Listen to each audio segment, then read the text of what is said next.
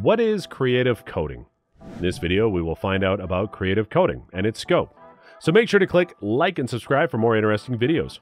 A lot of people not familiar with programming assume that coding is boring by default. Coding is for nerds. And not just any nerds, but nerds who excel in math and live in front of their computers.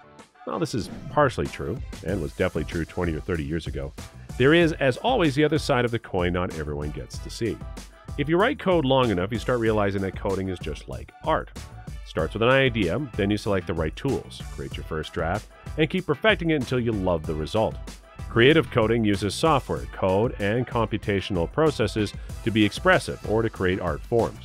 While creative coding is generally thought of as more aesthetic than functional, it's becoming increasingly commonplace in advertising, branding, and the wider design industry.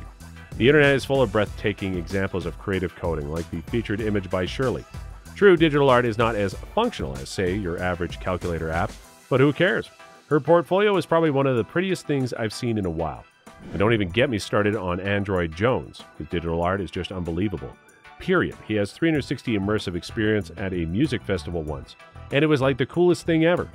Just like other artists, creative coders create art for galleries, shows, events, private parties, interactive installations, music festivals, etc. Some great examples include Arctic House, Super Blue in Miami, Van Gogh Experience, and other amazing places. If you've been to the Salvador Dali's museum in St. Petersburg, Florida, you know what I'm talking about. The whole place is like a huge digital playground where art comes alive thanks to modern technologies. What kind of computer do I need? Although computational power can become important when processing big images or complex algorithms in real time, you don't need such a computer to start coding creatively. Of course, the cheaper the computer, the more limitations it will have. Computers have a dedicated graphics card, GPU, can always seriously help with the computation of visuals. Where to start? A lot of professional creative coders start as artists, data analysts, or software developers.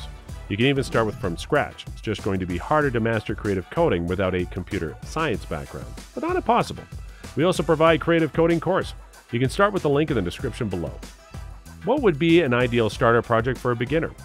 The first project I recommend is to make a creative through code. It allows you to get familiar with the programming environment, syntax, and how to create, place, and make visible graphical elements. I then get learners to create a digital mandala, introducing functions to rotate and repeat actions, which get creative with pattern making, shapes, and colors. After this, introducing strong bases for motion and interactivity allows for many possibilities. What industry applications are there for creative coding? Some innovative brands are already using creative programming to make themselves stand out visually, and as brands compete for attention, the use of creative coding will become more mainstream.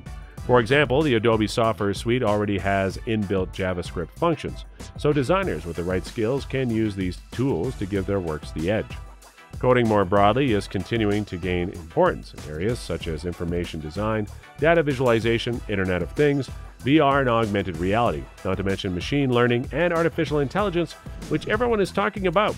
Coding allows creative people to employ their skills to create value in many different industry applications. Alright guys, this brings us to the end of the video. I hope you liked it, and if you did, let us know in the comments below about your thoughts. Don't forget to share this video and subscribe to our channel to see more videos like this, and see you in the next one.